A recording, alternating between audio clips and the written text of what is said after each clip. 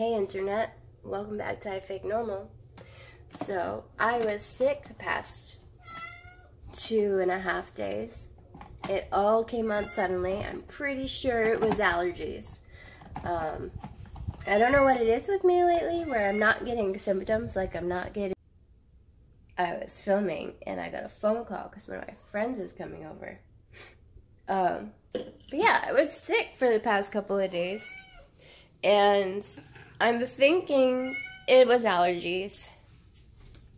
I'm about 74% myself, so great. Also, this is clearly my post-sickness hairdo, which is I felt like taking a shower and I combed my hair, but I don't feel like doing it, so braids it is.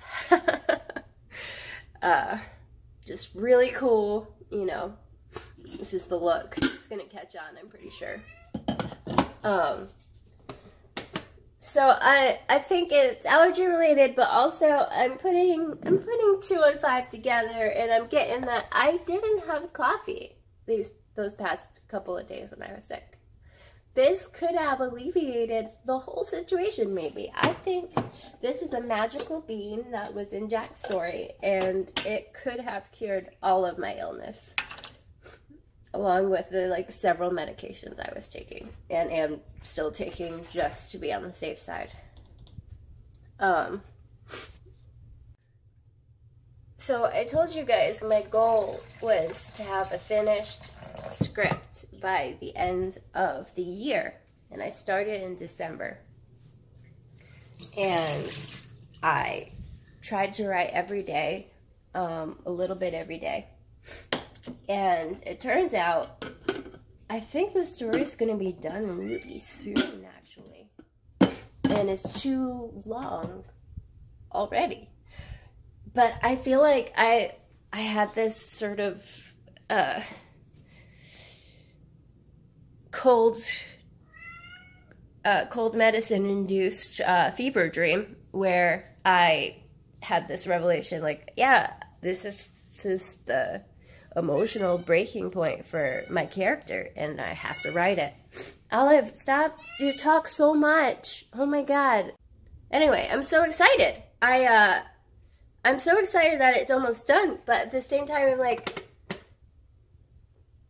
what?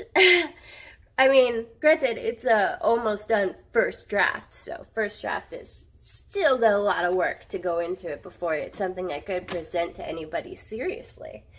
But my mind is blown by the speed at which I put that out, and I'm ready, and I'm ready to start making it a second draft so that I can get some editors looking at it, and start putting it out there.